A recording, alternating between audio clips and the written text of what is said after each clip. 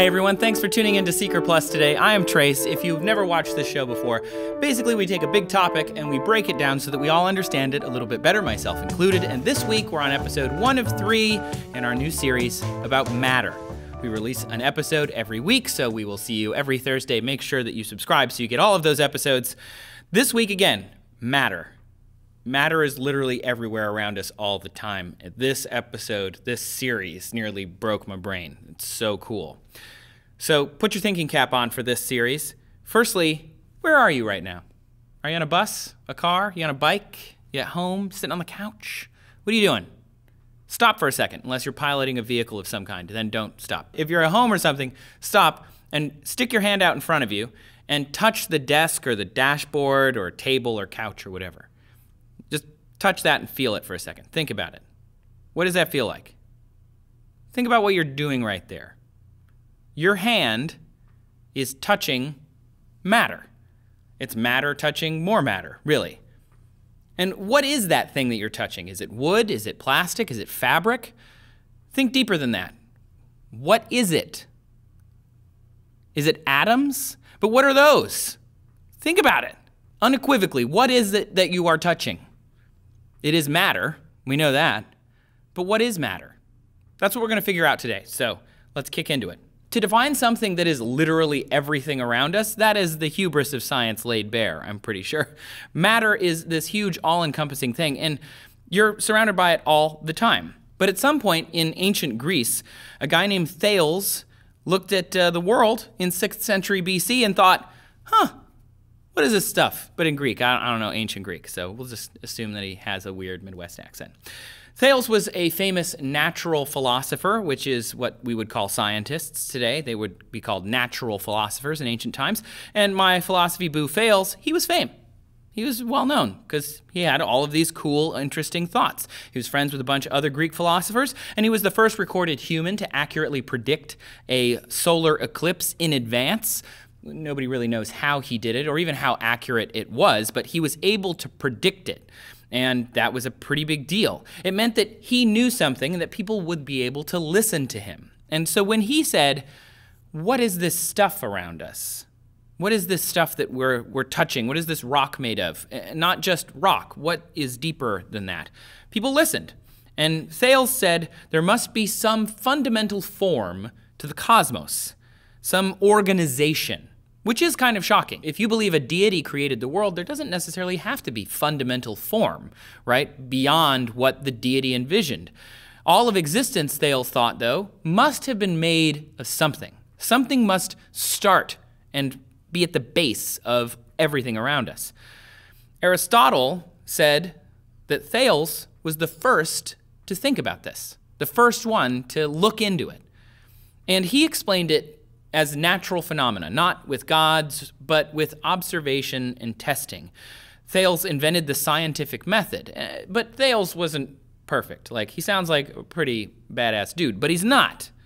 Because he was all like, matter is what makes up nature, but matter has a base substance, and that is water. Not quite right. Thanks Thales on that one. He believed everything started as water and then turned into everything and then went back to water. Which, if you think about living beings and living things, that does kind of make sense. You have a desert, you put water there, you can get plants and you can get life, and then you take away the water and it goes back to desert. But Thales wasn't really thinking as deeply as maybe he could. And that's okay, Thales, my boy, but it's pretty close.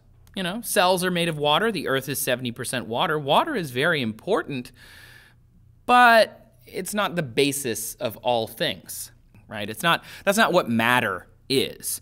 If anything, it's just yet another type of matter.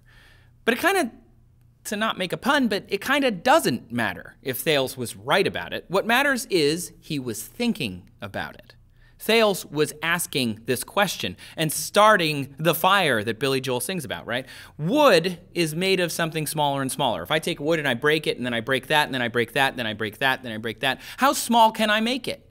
That's a great question. This question kind of hung in the air for a while until we discovered cells. the tiny bits that make up all living things. Cells were discovered in the late 1600s by a guy named Robert Hooke with a compound microscope that he himself designed. And in his book Micrographia, which was published in 1665, it was a bestseller, he was able to show these tiny, tiny things with his newly invented microscope. And even though there were no YouTube commenters at the time that made fun of how he looked or sounded, one guy did call him, quote, a sot that has spent 2,000 pounds in microscopes to find out the nature of eels in vinegar and mites in cheese. So even though he was essentially discovering how the world was put together, there's always going to be haters. It just happens. Eventually, we discovered not just cells, but that cells were made of something as well, and that is atoms. By the way, sidebar, atoms were actually first thought of in the 3rd century BCE by Democritus, and he was asking if we could break something up and then break that, kind of like I was talking about with the wood. And it was a philosophical question, pure hypothesis, but it was neat that in the 3rd century BCE, people were thinking about it.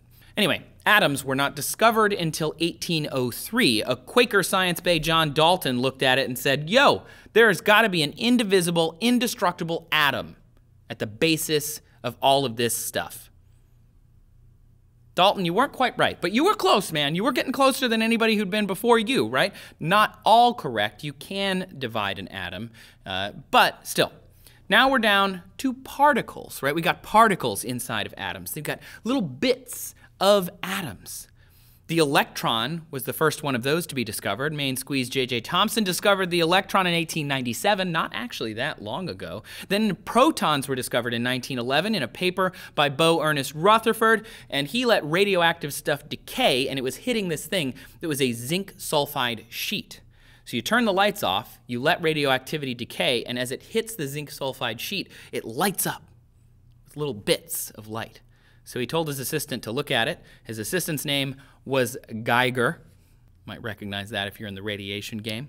Geiger was counting all of these little bits of light, and he was like, psh, can't we invent something that does this? He did that later. Then in 1964, we discovered quarks. At this point, we'd already smashed the atom, and yet we didn't know what was inside of it. We just knew we could break it. So we started breaking them again and again and again, akin to smashing cars together to figure out what's inside of them, right? And we eventually, in 1964, discovered that they were made of these little bits called quarks. Quarks make up atoms. And just without getting too detailed, a proton, for example, is 2 up quarks and 1 down quark. Quarks have spins and also colors and flavors. It's real weird. We can get into that in a minute. They also then later discovered leptons and fermions and anti-quarks and all sorts of other little bits inside of these atoms by smashing them together. Again, like smashing together cars and being like, hey, there's a seat in here. That's pretty cool.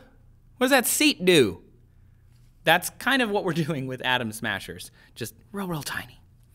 And what some of these little bits of atoms do is actually still a mystery. A Scientific American article said, quote, up quark, down quark, and electron are really the only particles necessary to build a universe. So why do they have so many cousins? In fact, when we discovered the muon, which is another particle inside of atoms, one of the physicists was quoted very famously as saying, muon, who ordered that? Because we didn't need it. We didn't need a muon to make a universe, really, according to some physicists. So why do we have all these little bits inside of atoms? We don't really know. But again, to bring it back, this is all matter. It's around you all the time, and we still don't really know what it is. Also inside of atoms, you could categorize them more as forces, are things like gluons, which gluons comes from glue. It sticks things together. That's a strong force. There's photons, which are electromagnetic. They have no mass, but they're pretty cool. There's also famous Higgs bosons. They're the things that give us mass. That's a weak force. There's also the yet undiscovered but theorized graviton that interacts with gravity and gives everything gravity. And we're still finding all of these little bits. We kind of know that they fit together based on all sorts of different hypotheses and theories that have been proven and tested, and yet we still haven't discovered them all, in part because it's real, real small. And you can only smash so many atoms together until you find all the little bits. While I was putting this episode together, in February of 2018, we discovered the Odoron, which was theorized in the 1970s based on the frameworks that had been laid out in hypotheses, and they finally smashed it out of protons in 2015. The preliminary evidence is there. They still haven't officially discovered it, but still, it's pretty exciting for 2018. The Odoron is named that because usually these little bits of particles come in pairs, and this one came in threes, which is pretty cool. So to wrap it up, what is matter? Matter is literally just the stuff everywhere around us. It's distinct in that it's not stuff. That's kind of it. Matter is everything, and things that are not matter is nothing. I know it's complicated, but this is how physics works. And I know we didn't go all the way to the bottom, right? What's below a quark?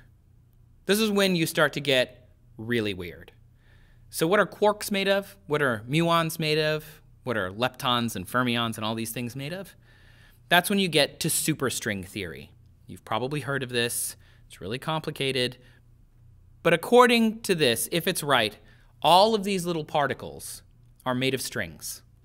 Not like literal like shoelaces, but little strings of energy. And they're identical. The strings vibrate at specific energies, so all electrons, for example, have the same resonant vibration. And the vibration energy determines what a particle is. So a proton has a different energy that attracts the electron. Get it? A neutron has a different resonance that doesn't attract either of them. But they're all just vibrating strings, filaments, the substance of the universe. So according to some of the nerdiest, smartest people on Earth who've been working on this for hundreds, if not thousands of years, to answer Thales' original question of what is all of this stuff around us, what is matter? Simple. It's a one-dimensional vibrating string of varying energies that can sometimes be loops. That's it. The question is now, what do we do with this? What do we do with matter? For that, you'll have to come back next week. Thanks everyone for tuning in to Seeker Plus. I hope you enjoyed it. I know this one went pretty fast to get through all of that matter stuff. Next week, we're going to talk a bit more about matter and all the different states of matter. It's going to be really exciting. And then the week after that, you're just going to have to stick around and find out. So make sure you subscribe so you get those episodes and all the other episodes that Seeker is putting out every day, our short docs, Science in the Extremes, Wild Sex, Spacecrafts. We've got a lot coming out for you. So thanks so much for watching. You can find us on Twitter @Seeker. You can find me @Trace Dominguez. We'll see you next time.